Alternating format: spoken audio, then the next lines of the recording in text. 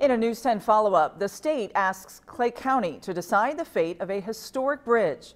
Last week, News 10 told you about the plan to take the State Road 46 bridge over the Eel River and move it to Brown County. Well, at least one group has come out against the plan. Tonight, as News 10's Matt Gregory found, the future of the Eel River Bridge ultimately will be up to the people of Clay County.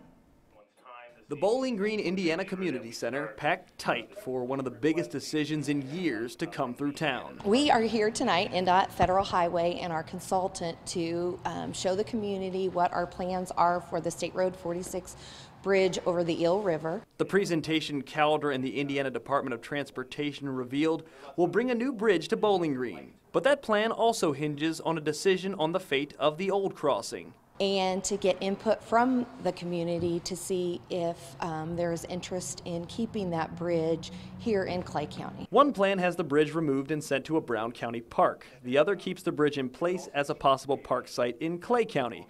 When the public got the chance to comment, those on the side of history, like Tommy Kleckner from Indiana Landmarks. Well, Indiana Landmarks would love to see the historic bridge remain in Clay County, become an asset for the county, opportunity or a catalyst for the development of a park, river access. We're faced with folks like Robert Irwin, who feel leaving the bridge behind could create all sorts of new safety hazards and money issues. Really don't have any reason to see that the bridge should stay.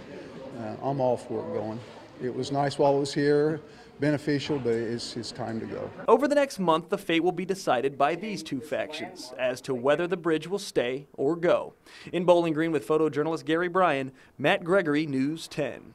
NDOT has given Clay County 60 days to have a plan to keep the bridge.